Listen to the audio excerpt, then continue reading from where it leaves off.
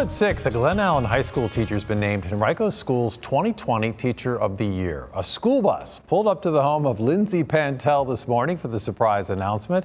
The usual ceremony was canceled. Look at that. Oh, she's crying tears of joy, by the way. It was canceled because of the pandemic, but as you see, the English teacher caught totally by surprise.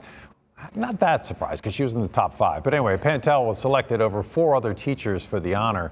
She's going to pocket $1,000, as you see with that big check there, courtesy of Henrico Federal Credit Union. Pantele says winning is humbling, rewarding, and shocking.